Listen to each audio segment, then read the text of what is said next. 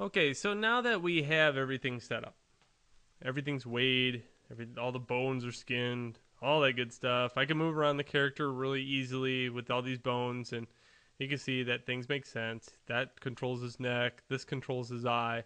This is where your character should be. And don't forget, yep, you can go back to bind pose. Now, let's take the atypical way to animate, for example, and show you how boring that is. Let's take a leg, and down here at the time slider on your keyboard, hit Shift E. Okay? And let's move it to frame 24 and hit Shift E. So I keyed it in two different spots, that way it loops. And let's move the arm down and hit Shift E. Okay, so we just keyed it to rotate only. That's what Shift E does.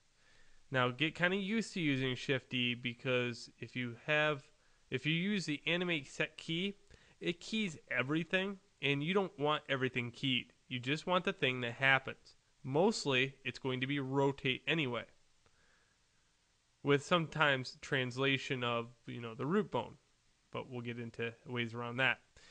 All right, so now, yep, he waves. Boy, and could you imagine like going through the entire character and trying to do that? Like, let's say him walking or jumping up and down. That would be tough and very boring. Okay, so now let's get rid of these keys. Cut, and I'm just right-clicking, cut, and right-clicking, and cut. Okay, there we go. All right, so now here's an easier way. If you go to hypergraph hierarchy, you'll see our list of bones, and I'm zoomed way out, so you might want to zoom way out before you do this. If you click and drag a square box with the left mouse button, I have a lot of students that have a hard time with that click and drag box thing. So here we go. Just highlight those, and very easily, let's go over to character, create character set, square box. Okay, now in here I have droid, so put droid in there. Only have droid because I typed it earlier and I was playing around with droid. Another thing is you have to choose what you want keyable. Do you want all keyable? No. In some cases, maybe. Let's say you have a very stretchy character or something, kind of odd, where the character kind of disappears out of the middle of nowhere. Then you would want that.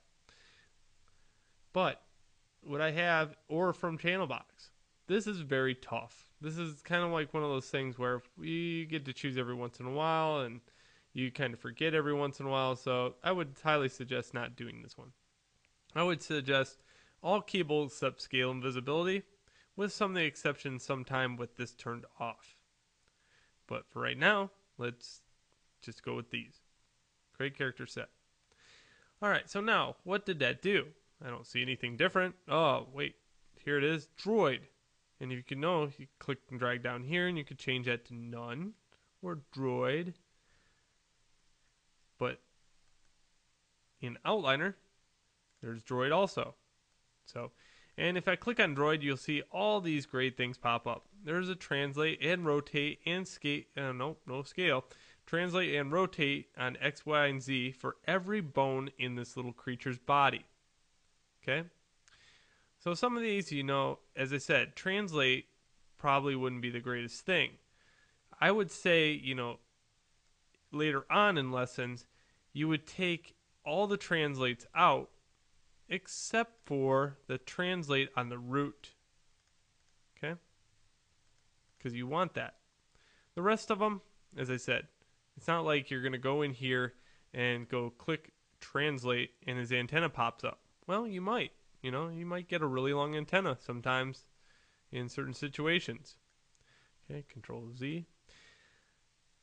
All right, so that's it. And in the next movie, I'll show you what the advantages of having droid all hooked up.